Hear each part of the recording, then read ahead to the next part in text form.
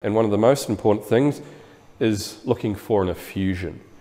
And on the Learn.Physio website, Mick Hughes has been through this before, but an effusion, which is we do by assessing what we call a swipe test. And what we are looking at, relax Joy, is we're looking at the dimple on the medial or inside part of the joint.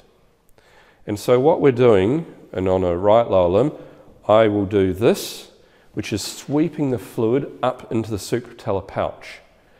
Now sometimes when I do that and I let go, the dimple will get fluid back into it. And that fluid back into it, without me having to push it back in, represents a large effusion.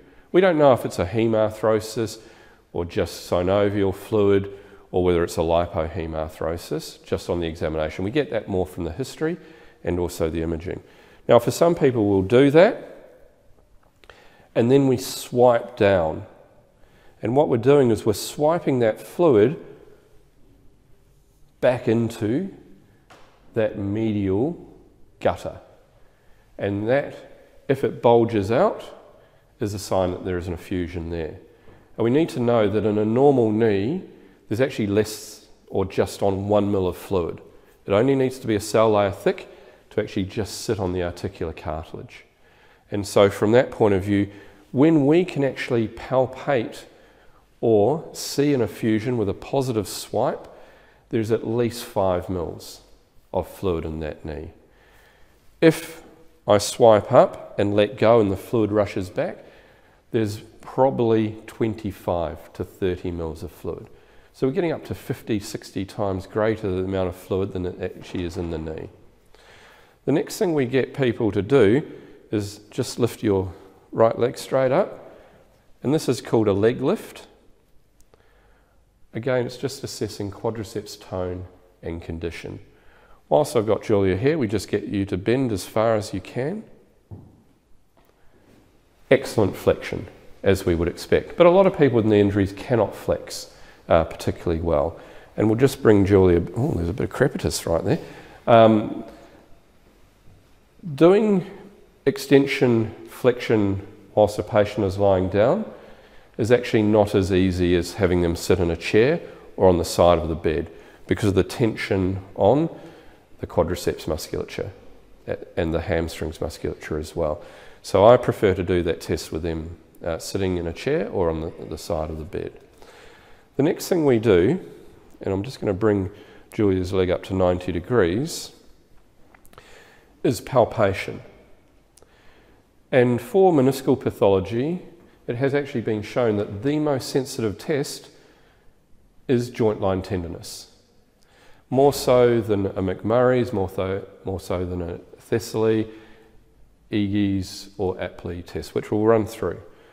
I tend to sit on people's feet because I can then stabilise the knee.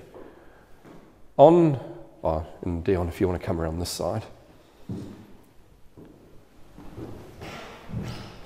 On the lateral compartment, right at the front, on the lateral side of the tendon, is what we call a soft spot. And that's where we put our cut for when we do an arthroscopy, is right there. That represents the infralateral border of the kneecap, the lateral border of the patella, and the superior border of the anterior lateral tibial plateau. So in that area is the anterior root and anterior horn of the lateral meniscus. And so I just start, palpating along the lateral joint line. The lateral joint line actually sort of tapers off. It's not straight across, it basically tapers backwards because of the posterior slope of the tibial plateau. And as I say, palpate along the lateral joint line, asking the patient if they have any pain.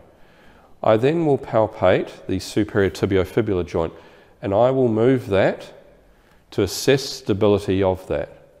Whilst we're there, lateral epicondyle, which is where the lateral collateral ligament is attached to, fibular head, which is where the lateral collateral ligament inserts onto.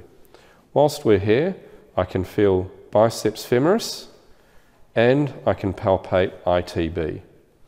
And ITB friction syndrome is one of those sort of missed diagnoses for people with lateral sided or lateral joint line pain. Whilst we're here, I will palpate the patellar tendon down to the tibial tuberosity. I'll also palpate the quadriceps tendon for the first 5 centimetres or so.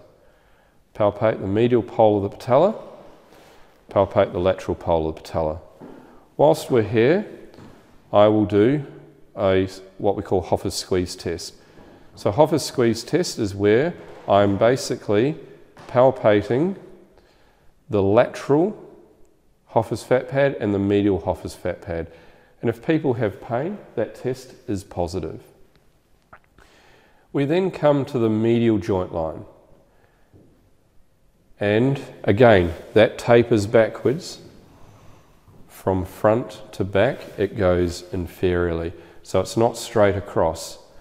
And there is a bit of a soft spot, but it's not as pronounced as the lateral side, and I palpate there. And medial joint line tenderness for meniscal pathology has been shown, as I say, to be more effective at picking up a meniscal tear than any of the other tests that we do for it.